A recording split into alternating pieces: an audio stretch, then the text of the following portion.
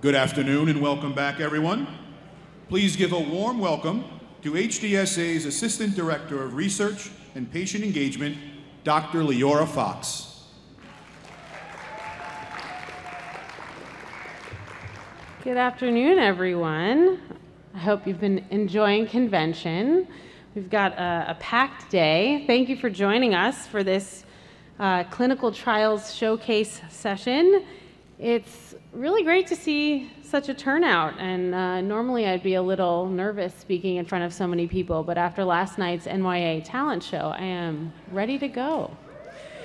So I'm Leora Fox. I'm the Assistant Director of Research and Patient Engagement at HDSA, and I have the honor of introducing to you 4 speakers from the industry side of HD research who are representing companies that are all doing incredible work to develop experimental therapies for people with Huntington's disease. So this session is going to highlight clinical trials of HD therapies that are currently recruiting in the United States. I'm not seeing my slides, but that's all right. They're pretty limited. I just want to remind you now that none of the info shared here is meant as medical advice. I'll ask those who are here in person, I know you're all eating, but when you're not, please keep your masks on over your mouths and noses. Dr. Eric Johnson shared earlier some of HDSA's resources for learning about and participating in clinical trials, so I'll simply remind you of those and highlight hdtrialfinder.org, and that specifically lists recruiting clinical trials, not only the ones that you will be hearing about today, but many other local and observational and smaller drug studies as well. I'd also like to mention that you can continue to participate in research at convention. We've been mentioning a lot this blood draw study, but there are also in your online exhibit hall and in the live exhibit hall, there are opportunities to participate in surveys. And we've been mentioning these at research sessions, but if you go into the exhibit hall, you'll see lots of different little listings, and I encourage you to explore those because those are there are lots of surveys that you can easily participate in from anywhere you are. So on to our speakers, and I will do intros for each of them separately. We'll do a little bit of Q&A in between presentations, but right now I would just like to briefly let you know that today we have Dr. Harry Ramos, Senior Medical Director in Clinical Development in Neuroscience at Novartis, Dr. Ricardo Dolmetsch, President of Research and Development at uniQure, Dr. Amy Lee Bredlau, Senior Medical Director at PTC Therapeutics, and Dr. Emily Leffler, who's a Director in Medical Science at Sage Therapeutics. So our first speaker is Dr. Ricardo Dolmetsch, President of R&D at uniQure. It's a publicly traded biotech company developing gene therapies for life-threatening diseases of the liver and nervous system. He's leading the development of a broad gene therapy pipeline that includes etranadez, I hope I said that correctly, the first gene therapy for hemophilia B, and AMT-130, the first gene therapy for Huntington's disease. So please welcome Dr. Ricardo Dolmetsch.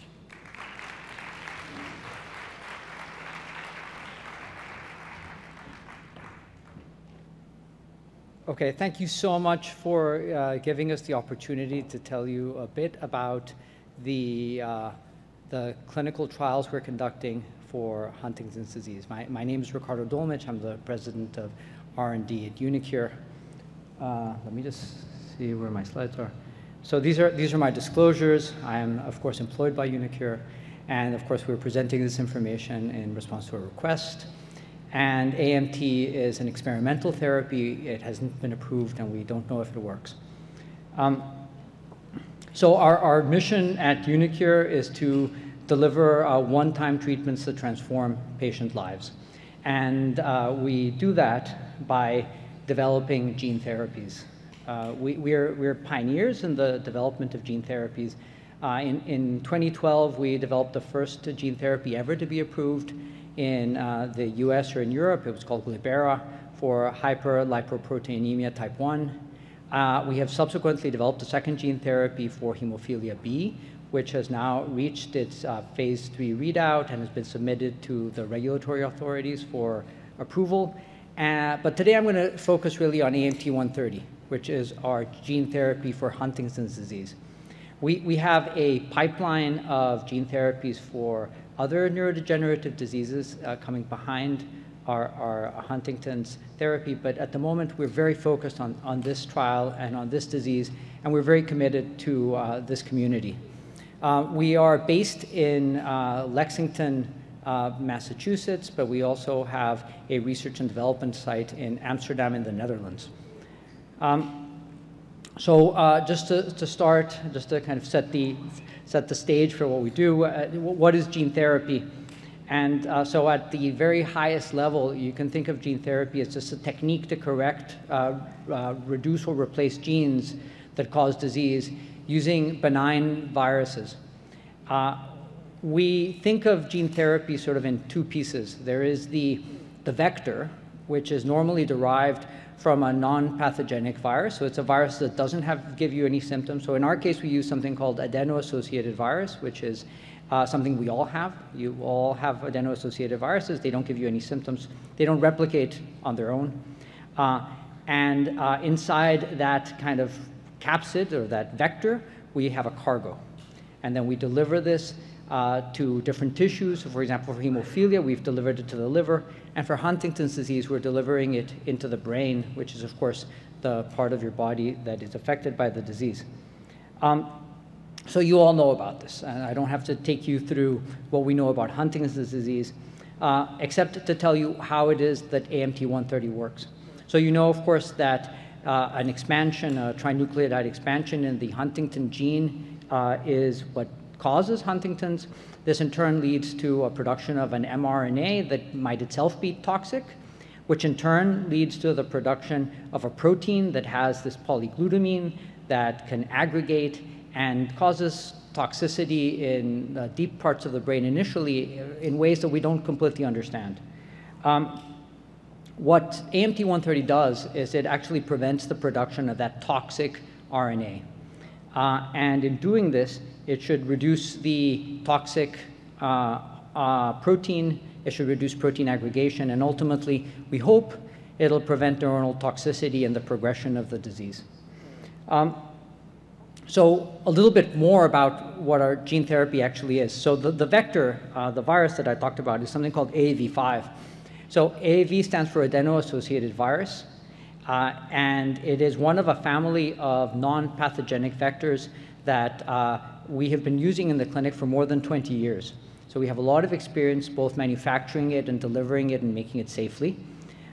Inside it, we have what is called a microRNA. And so a microRNA is a very short piece of RNA that can bind to the longer pathogenic RNA that encodes the mutant Huntington protein and cause it to be degraded. And again, we have spent decades honing in this technology so we can use this to reduce or eliminate the expression of proteins that are toxic. The way we administer it is we introduce it directly into the deep parts of the brain. And the reason we do this is because we want to make absolutely sure that we're delivering it to all the cells that really require the treatment. So very specifically, we're injecting it into the striatum. Just to give you a sense for how this is done, this is a little video that we have made to just sort of try and explain how this works. So deep in your brain, there is the striatum, which is composed of two structures, the putamen and the caudate nucleus. And during the administration, we're going to be focused on actually delivering our AAV to those two regions. And we do this by introducing a very, very thin catheter. It's much thinner than a cocktail straw, so actually you can't feel the incisions in your head. And then we deposit these boluses, and then over time, the virus spreads to the entire striatum, and then it actually gradually spreads to the whole brain. And we know this because we've studied this in preclinical species in mice, and then in pigs. We generated a large pig colony of pigs that have Huntington's disease, and we tested it in the pigs first. We've been doing this for more than a decade. So this is how we're studying this in humans. We have 2 ongoing clinical trials called HD-GENE TRX1 and HD-GENE TRX2. The main difference is, well, there are several differences. One, of course, is that HD-TRX1 is in the US. In this trial, we are studying 2 doses of our gene therapy, a low dose, and there are 6 patients that were enrolled in that low dose cohort, and then a high dose, and there were 10 patients that were enrolled in that high dose cohort. And then we have 10 additional people that have experienced what we call sham surgery, and this is our control cohort. And this is a blinded study, so I don't know who got the therapy, and neither do the surgeons, and neither do the people who are doing the evaluations or the patients. And then after a year, the people who got the sham or the control will then be eligible to get the actual therapy. And in the European Union, we're doing a similar study, but in that case, we are enrolling 6 patients in the low dose and 9 patients in the high dose. And there is no placebo control because we want to maximize the number of people who get our therapy, but also because in the European Union, the authorities allowed us to do that. So how is the study designed? So as I said, it's double-blinded so that what the results that we get are more robust. There are these 2 dose levels. The numbers are not that meaningful. These are genome copies per patient. But just so you know, it's about a 10-fold difference between the low dose and the high dose. And what that actually changes is not the degree of suppression, but the amount of brain that we cover. It's a one-time surgery. The surgery takes, the whole process takes about 2 days. The surgery takes one day, more or less. And then we have this blinded follow-up for 1 year. And then at the end of 1 year, we unblind it, and then we would cross over patients that got the placebo. The total follow-up is for 5 years, and we will continue actually assessing the results of our trial for 5 years. And then we're conducting this in approximately 15 centers in the US and the EU. So what is the eligibility? So the subjects 25 to 65 years of age of both sexes with early manifest Huntington's disease, so the very, very earliest stage with a total functional capacity of 9 to 13, so still quite functional. You might ask why, and the main reason is that we don't believe we can bring back neurons that are gone, but we do believe we can prevent neurons that are still there from continuing to degenerate, and so we would like to be able to preserve function as long as we can. We are enrolling patients that have more than 40 CAG repeats. And this is key. It's important that subjects have enough striatal volume so that we can do the surgery safely. And then, of course, anybody who wants to be in the trial needs to be on HD medication, but it has to be stable over the last 3 months. So some of the exclusion criteria, you can't be getting another gene therapy or another treatment. Anything that would prevent you from actually getting a surgery. And even though it is a relatively benign surgery, it's still a surgery. And then any other evidence of any other major illnesses.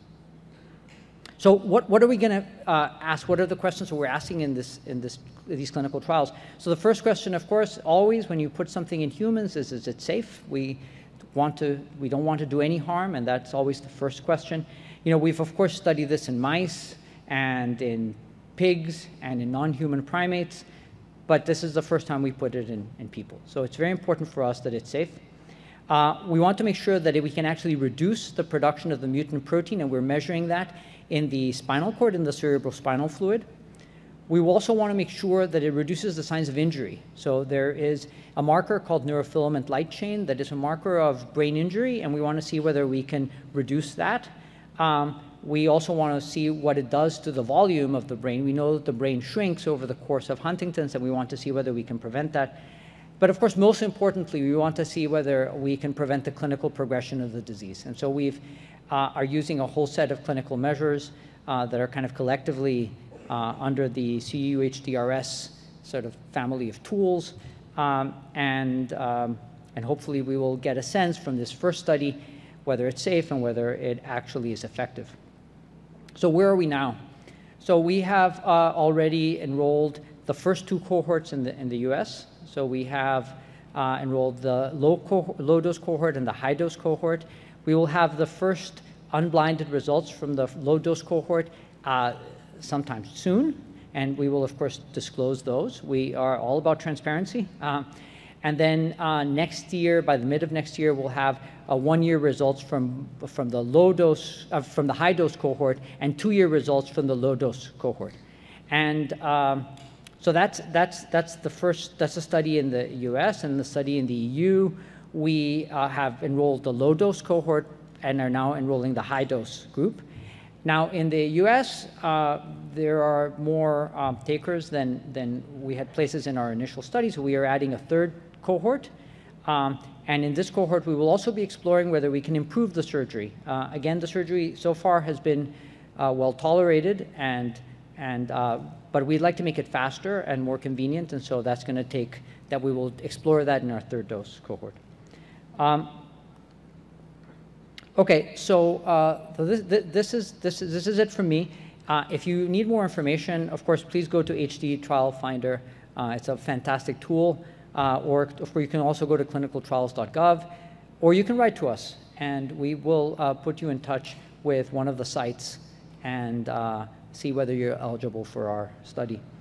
A couple of things. These are our patient advocacy team. I just want you to see their faces. They're out there, and hopefully they'll be part of this community for a long time.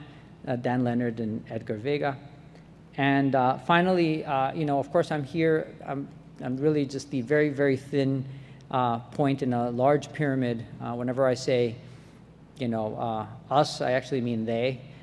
So none of this would be possible without a decade of work by the preclinical group at uniQure, the work of our clinical team, as well as all of the external scientific advisors that are making this possible.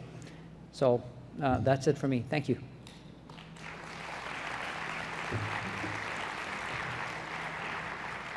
Thank you so much.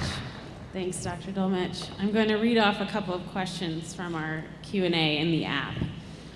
We've got time for a couple, and then the uniQure team will also be at their booths, so you can continue to interact with them as convention goes on. So someone's wondering how COVID has affected your clinical program. Yeah, so COVID was certainly a challenge. Both because potential subjects could have gotten COVID, and initially I think that was an exclusion criteria, though I think we're now changing that given that many people are getting COVID. It's also been challenging, I think, because all kinds of clinical care are challenging, and some surgeries had to be postponed. I think, though, despite that, we managed to enroll the study relatively efficiently. So it's tough, but I think so far we have a fantastic clinical operations team that has managed to help us through it. Thanks. There are some questions about safety, so I'll pose this one. Have there been any failures in the surgeries in the uniQure program, or any major adverse events so far? So I'll tell you what we've disclosed publicly so far. So, and let me just say, of course, we have an independent DSMB, and their job would be to halt the study if there was anything, if the risk-benefit wasn't appropriate, and they have met many, many times, and they meet before we start a new dose cohort. So based on that, I can tell you that we're continuing. They've been enthusiastic. What we know so far is that the surgery seems to be very well tolerated. We haven't had any failures. So I want to be cautious, but so far I think the news looks reasonably good. Thanks, and I'll ask one more. We've heard a lot about brain volume and how some delivery methods might be affecting patient health, for example. So someone's wondering whether the low and high dose patients receive the same volume of injection. That's a very specific question. And the answer is yes, they both receive the same volume.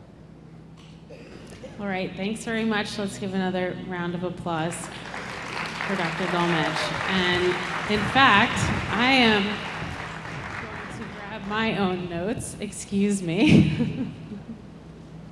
All right. Our next speaker that I'm welcoming to the stage is Dr. Harry Ramos. He is a geriatrician who has over 2 decades of experience in clinical research and development.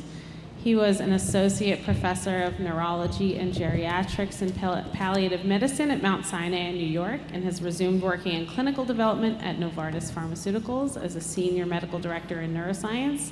He's overseeing the clinical trial Vibrant HD, which we'll hear about now. Thanks, Dr. Ramos. Thank you.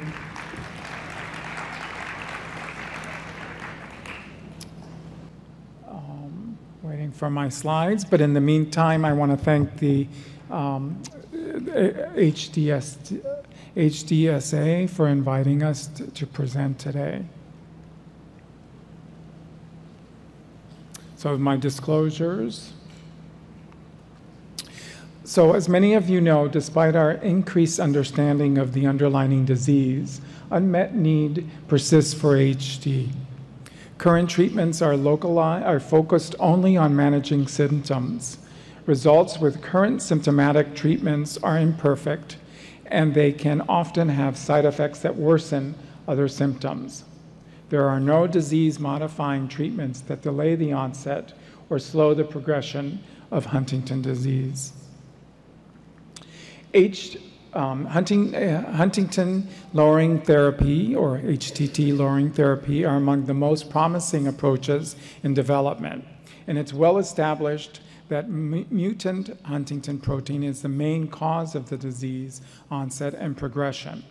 And Huntington lowering in HD mouse models has shown delayed disease progression, extended survival, prevention of brain mass loss or atrophy, and improved symptoms.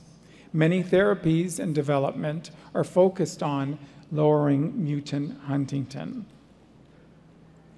So branaplam is different than the other HTT lowering therapies. It is given orally. The ASO are used with repeated injections that go intrathecally into the spine. Gene therapy requires an injection that goes into the intracranial area, requiring surgery. So we think the advantages of oral Huntington lowering therapy are an ease of oral administration. It's less invasive than other methods. And it can be self-administered at home, so someone doesn't have to go somewhere specifically for this. And there has flexibility to start and stop due to any particular side effects, in contrast with longer-acting therapeutics, such as ASOs. We believe there's more uniform HTT lowering throughout the brain, and potentially monitoring of Huntington lowering would be less invasive, as it could be done in the blood. So how does branaplam work? Branaplam causes an extra exon to be included in the Huntington mRNA, so that messenger RNA we heard about yesterday, and resulting in reduced levels of Huntington protein. So what happens is, without branaplam, the Huntington protein has all the exons together. And when they connect all together, they lead to normal levels of Huntington protein. But what happens is, when you add branaplam, you get this, little thunder lightning that occurs, and it introduces an exon which we have here named as 50A, which introduces a stop codon, which does not cause the manufacturing of this Huntington protein. Therefore, it leads to lower levels of Huntington protein. So we've studied branaplam in animals as well and have seen the lowering of the huntingtin levels. We see the lowering of normal and mutant huntingtin mRNA and protein, and it's by promoting that inclusion that I showed you of the extra exon. Also, orally dosed branaplam distributes to key brain areas to lower the mutant huntingtin level in the HD model. Also, huntingtin lowering is dose-dependent and fully reversible. That means that the higher dose you use, the more lowering you see, and if you stop branaplam, it reverses. So branaplam was first developed to be used in infants and children that have a condition called SMA type 1. And this condition, these children are born with a genetic defect where they are not producing a protein called SMN, and it stands for survival motor neuron. And without it, muscles do not work well. Branaplam is able, just like it inserts an exon, well, when it inserts an exon, it actually makes a full-length SMN, and this helps the patient in the sense of motor activity. So with branaplam, we've demonstrated good safety and tolerability in these children with SMA, and many of them have been receiving it for over 6 years.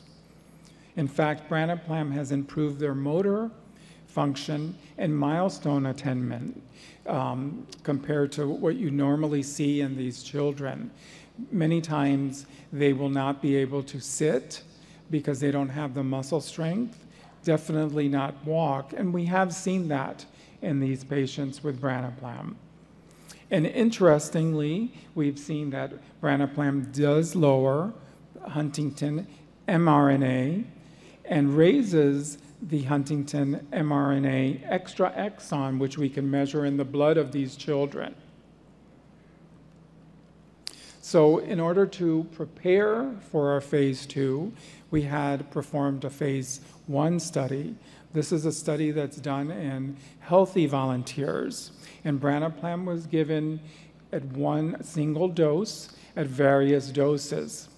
And the results support a weekly oral dosing that we are currently using. This particular study examined how long branaplam stays in the study.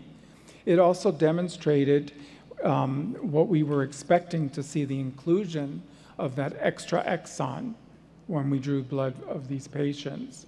It also reduced the huntingtin protein and the huntingtin mRNA, the messenger RNA levels in the blood as well. So on to our Vibrant HD, which is a study we wanted to talk to you about. This is a randomized, double-blind, placebo-controlled, and it's a dose-finding study. The goal of the study is to identify a safe and well-tolerated dose of branaplam that will lower the mutant huntingtin sufficiently in the CSF, 30 to 50%, to expect a clinical benefit. Now that selected dose will then be evaluated in a larger phase 3 study to show a slowing of disease progression. The primary objectives are two. One is to assess the dose-response relationship with the mutant huntingtin. So as you go up in the dose, what happens to mutant huntingtin? And to evaluate the safety and tolerability of branaplam. There are secondary objectives that we are monitoring and assessing for pharmacodynamics, which means how branaplam acts in the body. And we would be monitoring the clinical effects, the imaging effects with MRI, and biomarkers in the blood and CSF. We're also going to assess the pharmacokinetics, which means how branaplam is distributed in the body and how it's measured and its metabolites. So who's eligible? What participants are eligible for this study? You're probably asking yourselves. It's any patient that's clinically diagnosed, patients with TFCs greater than 8, CAG repeats of 40 or more, any male and female from the ages of 25 to 75. As I mentioned before, the doses and the dose regimen was informed by our prior phase 1 with the healthy volunteers and in our SMA studies with the children that I had mentioned. In this study, about 80% of patients would get branaplam and 20% would get placebo. And this is given on a weekly oral, as a weekly oral solution. And it's actually a vanilla flavor. And I'm told that it's not a bad tasting one either. It's an adaptive staggered dose design, and it allows for data-driven dose escalation, and I'm going to go into that in the next slide. So this is the study design for branaplam. I know it looks a little bit busy, but there are 2 parts, and I'll highlight a little bit here. So there's an open label, which is this blue section, and then there is this staggered 16-week dose range finding, which is blinded. Now, there are 3 cohorts in this study. Each of the cohorts has 25 patients, making a total of 75 patients in the study itself. We're going to start with the first cohort, cohort 1, where patients would receive 56 milligrams of branaplam versus placebo. After the 10th patient has gone through 8 weeks of treatment and assessments, we have what's called a gating assessment. And I'm going to highlight that too, which is a star right here. So you have those patients coming in, then you have this assessment. And this is being done by an independent data monitoring committee. They are external from Novartis, and they are experts in Huntington disease and clinical trials. And they will be monitoring for any safety concerns to see if the next dose may be opened, which would be cohort 2, which is the branaplam 125 milligrams. And so then the next dose would go, the next dose would be the 112, followed by another cohort gating after the 10th patient finishes their 8th week. At that particular gating assessment, the data monitoring committee would choose between 3 different doses: a higher dose of 154, a middle dose of 84 milligrams, or a lower dose of 28 milligrams based on what they are seeing. Then that would lead to the final 3rd cohort, and when the final patient finishes their 16-week of the dose range finding, then we would have what's called an interim analysis, and that's this other little star, it's a 4-star, where all the information from the 16 weeks in the dose range finding will be evaluated by the data monitoring committee to determine which is the best dose based on the safety. Once that's been determined, then that open label portion of the study would open up with all patients receiving branaplam at that dose, and then that would inform us of the next dose for the phase 3. The assessments that we're going to be doing in Vibrant-HD are pretty much the typical ones that are done in Huntington, the Unified Huntington Rating Scale, cognitive measures, apathy evaluation, hospital anxiety and depression scale, etc. And we will also be doing biomarkers And these will be from the lumbar puncture, requiring lumbar puncture for CSF. As we know, the mutant huntingtin is very important because that's actually what we're looking for to reduce, and also NFL, along with measuring branaplam. There will be blood collections for other biomarkers that are similar, and brain MRI to measure caudate, whole brain, and ventricular volumes. So the current status right now is we are recruiting. We actually started in December and had our first patient early this year. And we are in many countries. As you can see, it doesn't come up, I think, as much here, but we are in Europe, several countries, and in North America. In the United States, we have 2 sites. One is in Columbia University in New York City, and another one is in University of Pennsylvania in Philadelphia that are currently recruiting.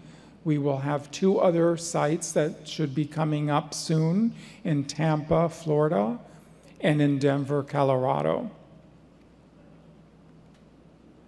So in summary, branaplam is an oral experimental medicine that lowers normal and mutant huntingtin and messenger RNA and protein. Chronic branaplam lowers blood huntingtin mRNA levels in SMA children. Branaplam has been studied in babies and young children with type 1 SMA. As I mentioned, many over 6 years, has been well tolerated and efficacious.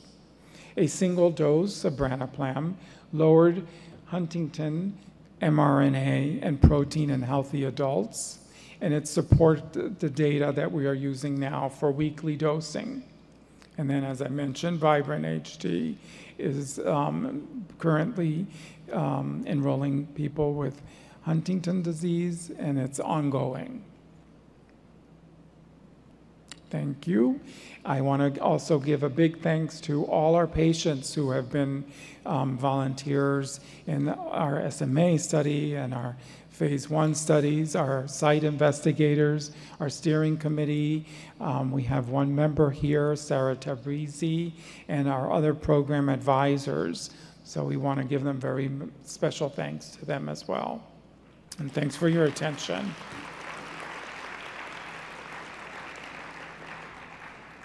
Thanks very much, Dr. Ramos. We have time for a couple of questions. I've seen some questions coming in about the healthy huntingtin protein. We've learned a lot about both healthy and expanded huntingtin during this conference.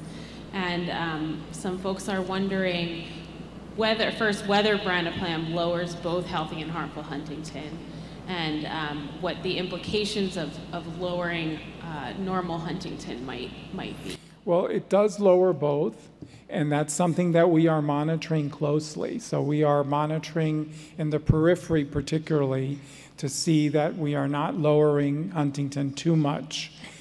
So that is something that we are monitoring closely. The second question I want to ask from a couple of folks in the Q&A is how is Novartis thinking about branaplam in terms of expanding to, so this trial in particular is focusing on a very particular population.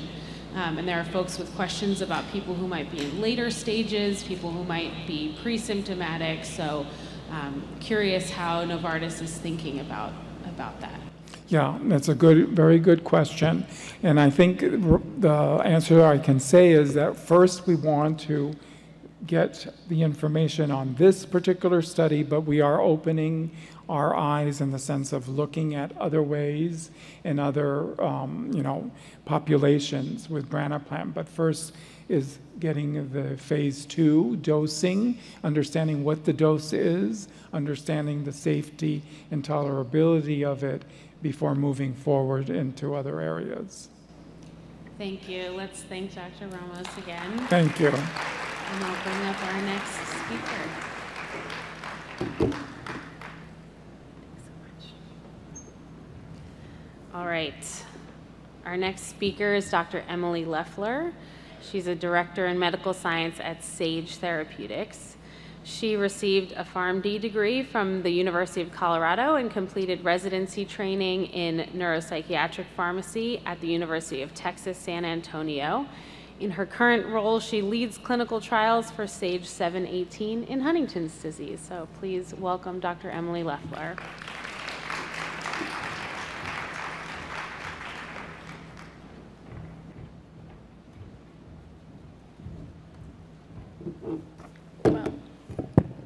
Good afternoon, everybody. I'm so happy to be here with all of you on behalf of Sage to fill you in a little bit and update you on our research efforts in Huntington's disease.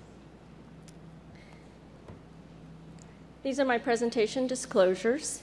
I just really want to call out that Sage 718 is an investigational compound and has not been approved by any regulatory authority for any use. My agenda for today, I'll start by introducing you to Sage Therapeutics since we are somewhat new to the HD space. I'll review cognition and Huntington's cognitive impairment just briefly. And then I'll move into an overview of our Perspective program, which is our clinical development program in Huntington's disease. And then I'll wrap up with information on where you can go if you'd like to learn more or potentially participate in one of our ongoing studies. So to start, who is Sage Therapeutics? So Sage is a small biopharmaceutical company. We're headquartered in Cambridge, Massachusetts. We're rapidly growing and have about 500 employees now. Sage is different in that we are fully committed to brain health. We're considered a brain health company. It's like how we like to refer to ourselves. In that we are fully committed to developing therapies for brain health disorders and also where there's areas of high unmet need. Our science and our research and development efforts are focused on two central nervous system receptors, GABA and NMDA. So these are two critical neurotransmitter systems that play a role in how the brain processes information. And I'll talk a little bit more about the mechanism of action on an upcoming slide. Looking over at the right on this slide, you will notice that our company is divided into three main franchises. We have a depression franchise, a neurology franchise, and a neuropsychiatry franchise. And Sage 718 is being developed in the neuropsychiatry franchise. So before I jump into the clinical development program, I do want to talk briefly about cognition and cognitive impairment in HD, really just so that I can ensure that we're all working from somewhat of the same baseline. So what is cognition? Cognition can be broadly defined as the sum of all of our mental abilities. So this is kind of an abstract definition, but it can be broken down into and simplified by speaking about it in 6 different domains, which are highlighted on this slide. Starting from the right, you have complex attention, learning and memory, language, perceptual and motor function, social cognition, and perhaps most importantly, executive function. Executive function is the set of skills that we use every day as we learn, work, and just maintain our daily lives. Now, it's executive function that is unfortunately impacted in Huntington's disease, and it's often impacted early in the course of the disease, as many as 15 years prior to the onset of motor symptoms. If we look more closely at executive function specifically, it is what really controls our ability to plan, to multitask, to prioritize tasks, to solve problems, and to ultimately make decisions. So as you might imagine, if any one of these is impacted, it can have quite a significant effect on not only the individual who's experiencing it, but also family members and those around that individual. And it could potentially impact a person's independence eventually. Now at SAGE, we know, if we look at a textbook, we know what executive function is or what cognition is. However, we needed to hear directly from patients or the HD community to really understand what changes in cognitive function are you experiencing and how is it really impacting your life. To find this information out, we partnered with HDSA and HDYO to do thorough patient interviews, well, I should say community interviews, because we included 35 participants, 25 individuals who were early in the course of their HD, and then also 10 care partners. And here is what we found. One individual was having a hard time making mistakes at work. They stated, "I'll do my job wrong, and then I'll have to redo it. Somebody might think I'm stupid and I don't know what I'm doing." Another individual is having difficulty shifting priorities. They stated, "I've got something planned and the boss will say, 'No, I need you to go do this.' And it'll take me almost 1 to 2 hours to talk myself into doing that task. So it takes a long time to switch." Another person is having difficulty meeting deadlines. They state, "I am not able to meet my deadlines as I need to. I struggle to sit, to type, and to formulate sentences." And yet another person is having a hard time staying on task without getting distracted. So they say, "I have something that I need to do," and it's like, "Oh, well, I wonder what's going on in the next classroom." So many of you might experience these things yourself. And as you can imagine, as these things begin to happen, they could potentially impact a person's ability to stay employed and to maintain independence. There are no current treatments FDA approved for cognitive function or dysfunction with Huntington's disease, and this is exactly where SAGE hopes to make a difference. So with that, I'd like to switch gears a little bit and begin to talk about our research and development efforts in this space. The Perspective program is the name of our clinical trial program. It's the overarching name given to the whole program that will evaluate SAGE-718 in Huntington's disease cognitive impairment. Briefly, I'm going to talk about the mechanism of action and try to simplify this for everybody. So SAGE-718 is an oral therapy that targets the NMDA receptor. Now, NMDA receptors are found throughout the central nervous system, and they're involved in communication between the neurons and have been found to mediate learning and memory. In this picture, SAGE-718, whoops, sorry. Uh-oh, can I go back? Got it. In this picture, SAGE-718 is highlighted in the blue here.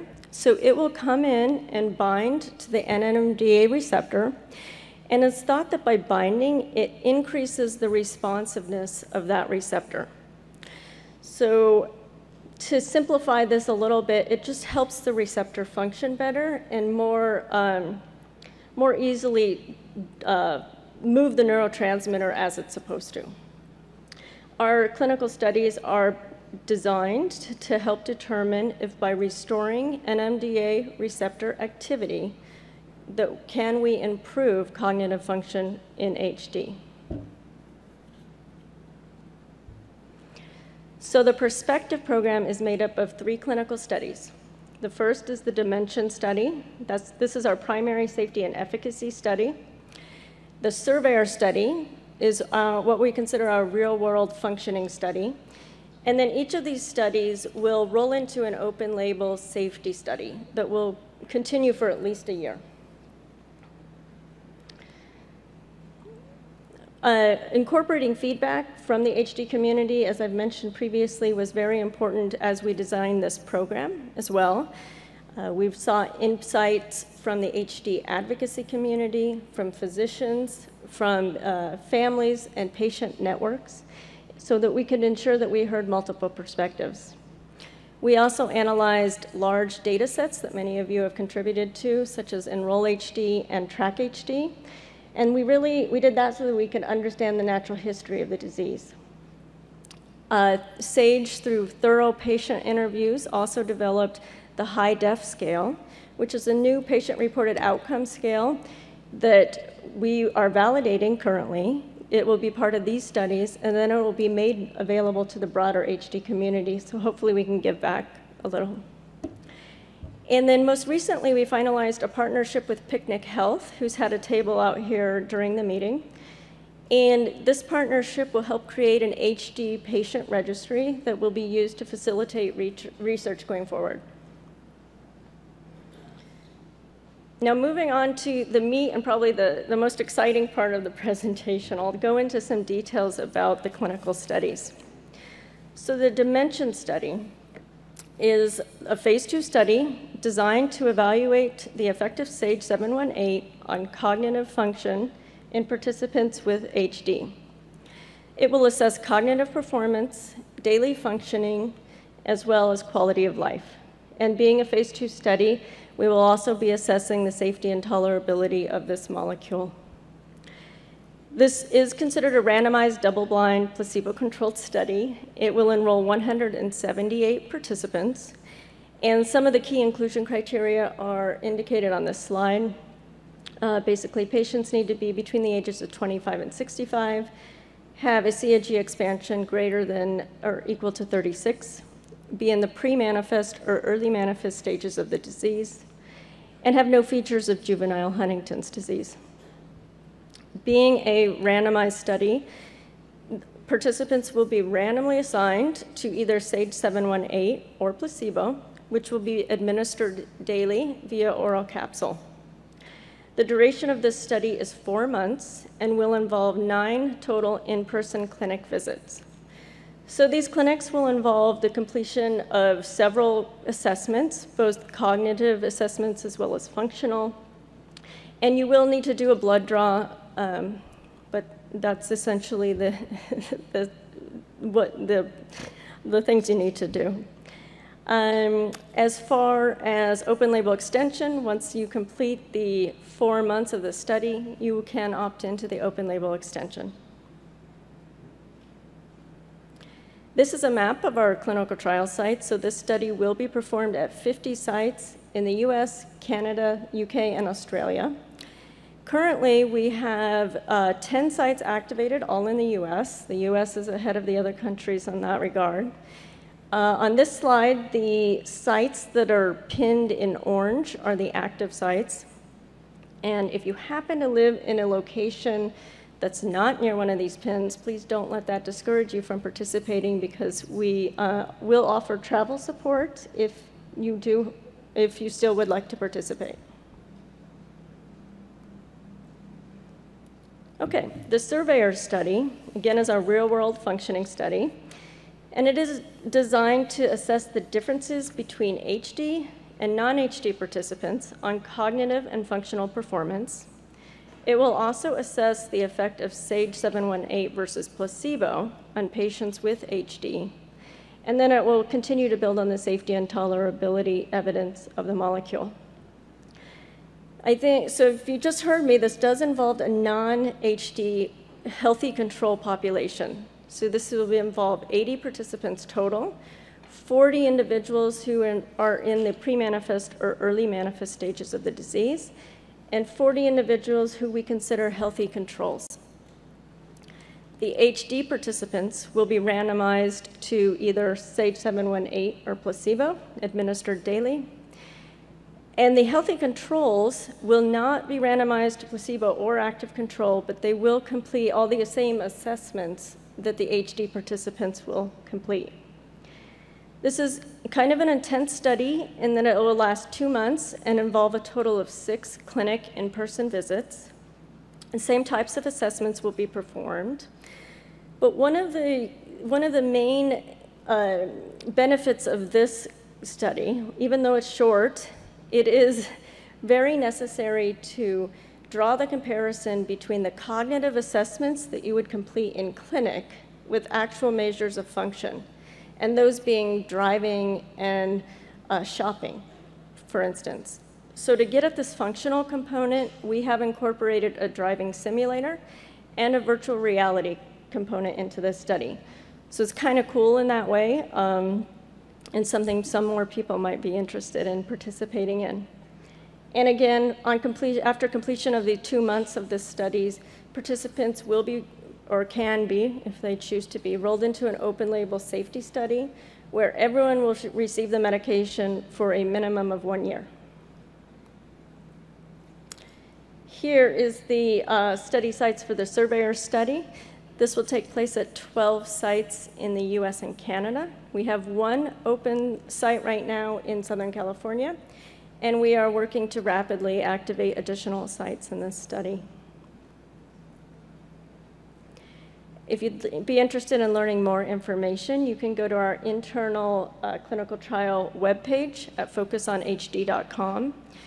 At that website, you can pre-screen to determine if you're eligible, and you can also stay up to date on actively recruiting study sites.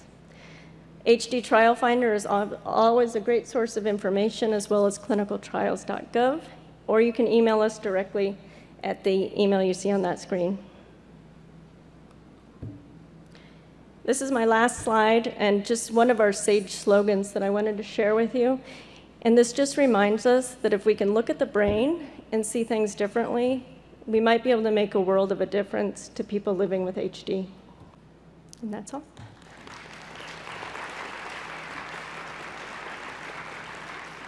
Thanks very much, Dr. Loeffler. We've got time for a few questions. We've got several questions about the CAG count eligibility criteria. So folks are asking things like, why, what's the rationale for including people 36 to 39? And it's interesting that this is one of the few trials that is including that. So if you could talk a little more about that, that'd be great.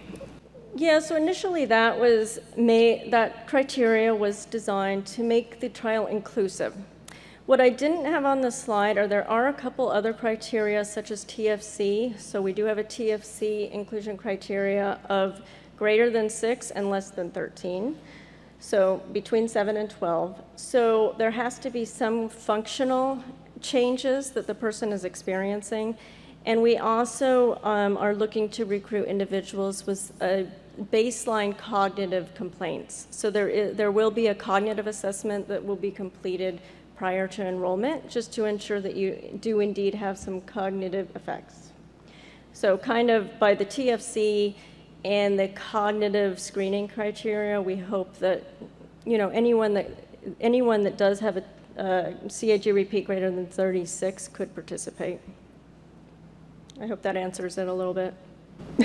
Thanks.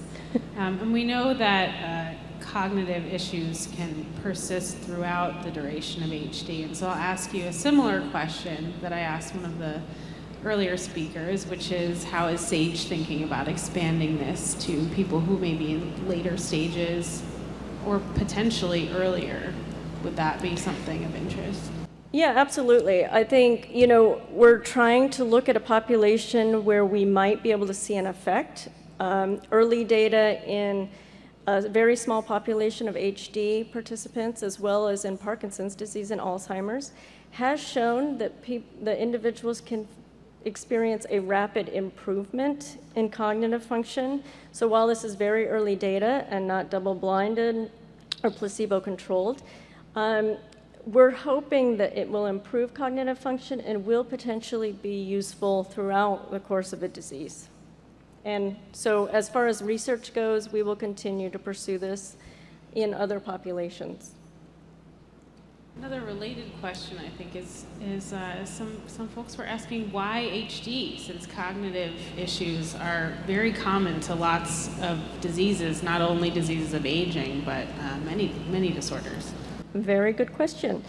So I'm not talking about the science here. Maybe we can come back someday and talk about the science, but it's interesting that there's cholesterol in the brain, and it's been shown that 24-hydroxycholesterol is low in the brains of individuals with Huntington's disease. So some of these data were analyzed from the TRACK-HD database. And so this molecule binds to the same receptor that 24-hydroxycholesterol binds to. So it's kind of like bringing together some of that early work looking at cholesterol, and this is a medication that's considered a neurosteroid that functions like that to stimulate the receptor in a similar way. I hope that made sense to people. But we can build on some of our early science maybe at a future meeting. Yes, thank you. So I'm going to ask one more question, which is, what are the expected effects? What's the goal practically? The goal is improved cognition and ultimately improved function. So you know, through these studies, the FDA likes to see an improvement, and they want to see an improvement in function. So TFC is something, and one of our outcome measures, but ultimately we would like to improve cognitive function. Ultimately, people would remain their activities of daily living, their working status. We're hoping to maintain function for longer. Thanks very much, Dr. Leffler. Let's thank her once again.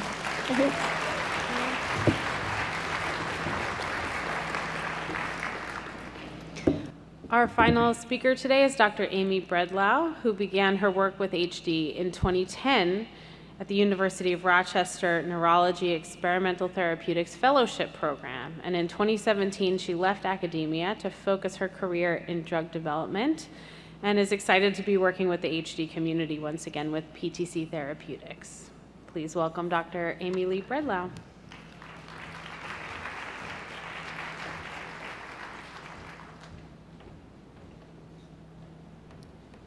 Hi, everybody. Thank you, first of all, to the HDSE group for inviting PTC and myself here to speak. I'm very excited to be back in person in clinic, in conferences and speaking again. So today we're going to talk about PTC 518 and the PIVOT HD study. As a reminder, nothing presented here is intended as medical advice and shouldn't be taken as so. This is for informational purposes only. And I've been asked to remind you to wear your masks when you're not eating, drinking, or on a podium speaking. So first, I'd like to speak to you a little bit about PTC. At PTC, we are passionate about our purpose. Our mission is to bring best-in-class treatments to patients affected by rare disorders. We think that we are more than a biotech company, we're a cause. We're scientists and innovators who find new ways to treat rare diseases. But it's more than about finding treatments. We're committed to making a difference for the global rare disease community. PTC 518 is a new Huntington-lowering drug in clinical trials for Huntington's disease. It's orally available as a pill. It crosses the blood-brain barrier in hopes of providing treatment of HD everywhere in the brain and elsewhere, as well as HTT lowering in the whole brain. PTC 518 is a splicing modifier which lowers Huntington in the blood and brain of HD mice. To the left, you have a little picture of how splicing modifiers work, and you've heard a lot of that in the past couple of days, and I can't top the Star Wars analogy from yesterday. So we will just say the movie stopped. So we'll talk about on the right, the lowering of Huntington that we've identified in the blood and brain of HD mice. Huntington protein levels in the blood, you see, were decreased by greater than 50%, where the orange bar versus vehicle, and in the brain by about 50%. And this is a really important proof of principle for us because we want to be sure that the design of PTC 518 is actually effective in lowering protein in the brain specifically. So PTC 518 was then investigated in healthy volunteers. This is a phase 1 trial. We started with single doses just to make sure that the drug was safe and kind of get a ranging idea. Then we went into multiple day dosing in healthy volunteers, and this is once a day dosing for up to 21 days, just to get a sense of exactly what 518 does in the body over time. We then tested for food effect. So if a person were to eat, for example, a high-fat meal, how would that impact the absorption of the 518 pill?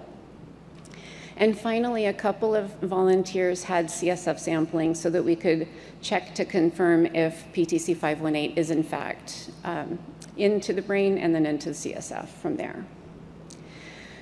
So firstly, we found that PTC 518 was well tolerated in healthy volunteers. The most common adverse events were headache and nausea. No related adverse events were serious. Most of them were mild. No volunteers had to stop taking 518 for their adverse events, and all of the adverse events resolved without issue. So we concluded that this PTC 518 was well tolerated in these healthy volunteers. The rest of our phase 1 objectives that were met where we confirmed the presence of PTC 518 in the body and the central nervous system in the CSF. We also showed mRNA and protein lowering with PTC 518. And we were able to determine our doses for phase 2 investigation. So our phase 2 study, Pivot HD, which is really what we're happy to talk with you about right now. This is a study that will look at how safe and effective PTC 518 in patients with HD is, and lowering the mRNA and protein in people with HD, as well as assessing our pharmacodynamics, the effect in the blood, the brain fluid, and the MRIs. So this is a double-blind placebo-controlled study. Right now it's 5 milligrams or 10 milligrams or placebo. These two arms will move forward until we have sufficient patients for a safety board. This is another independent data safety monitoring board, as others have mentioned today. They will decide if it's appropriate for us to open a third dosing cohort. Right now, the study is a 12-week study, but we're in the process of extending it for an additional 9 months, so it will be a 12-month study. We'll enroll up to 162 patients in 19 locations. The study is open and enrolling, and we're happy to say we are dosing patients. After the study completes, there will be a long-term trial to follow, and in that study there will be no placebo, so anybody who joins that rollover will know that they are receiving PTC 518. So PTC is recruiting patients with no functional decline. Now we're going to go back to many conversations that we've had over this weekend, starting with Ed and Jeff, and then again with Sarah today, talking about how we're going earlier and earlier in Huntington's disease so that we can really detect disease modification. So our key inclusion criteria, you must be at least 25 years of age to enroll. You have to have genetically confirmed HD, and we are looking just in the range of 42 to 50 CAG repeats. Your total functional capacity must be 13, and your independence scale must be 100. And again, this is to ensure that there's no functional decline, just so that we have a specific patient population to measure. And then we've talked a little bit about PIN scores today. So we are also enriching our population with the PIN score, which you're not expected to know your PIN score. But if you are interested in participating in Pivot, you can reach out to an investigator near you, and they can help you to figure out what your PIN score would be. This allows us to select for a population of patients who are at risk for progressing soon. This will allow us, we hope, to determine the efficacy of PTC 518 more quickly, which will allow us to go into confirmatory studies and hopefully conversations with regulatory agencies sooner to expedite getting this into the market for patients. So the study, we have primary endpoints. Obviously, safety and tolerability are very, very important. And then also lowering of the Huntington protein in the blood. Our biomarker endpoints are lowering of HTT protein in the brain fluid, the CSF, blood markers for safety, and brain imaging. And then our clinical endpoints, there's a long list of them actually. So we'd really like to have a good sense of all of the ways that PTC 518 is impacting people's disease.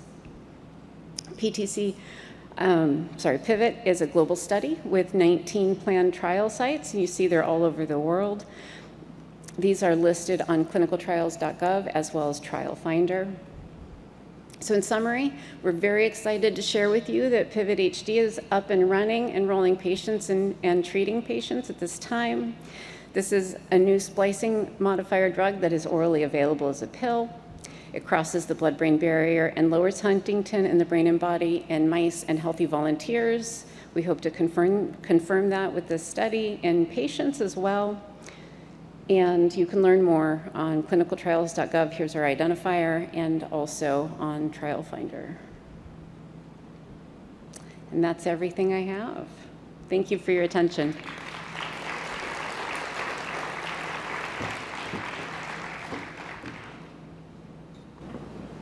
Thanks so much, Dr. Bedlow.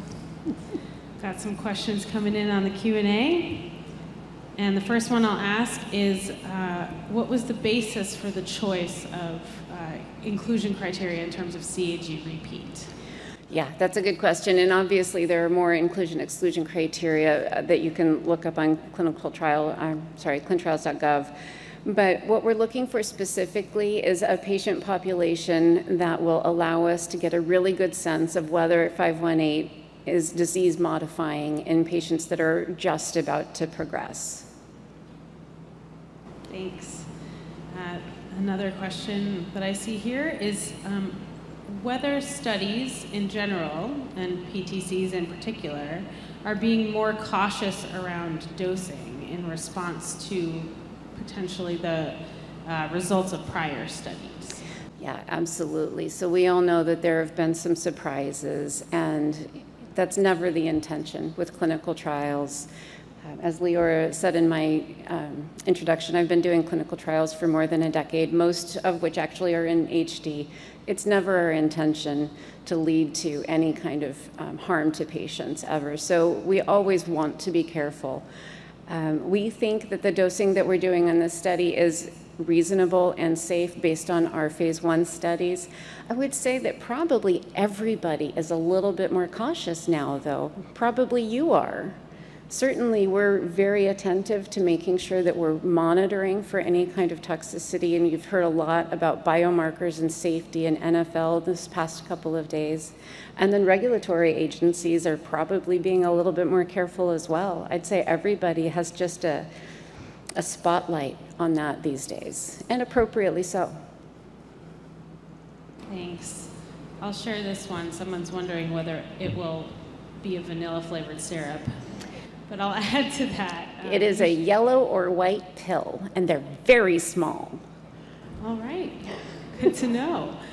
And since you shared some data around Huntingtin lowering in animals, there's a question here about what the goal is for reducing both mutant and wild-type Huntingtin in people.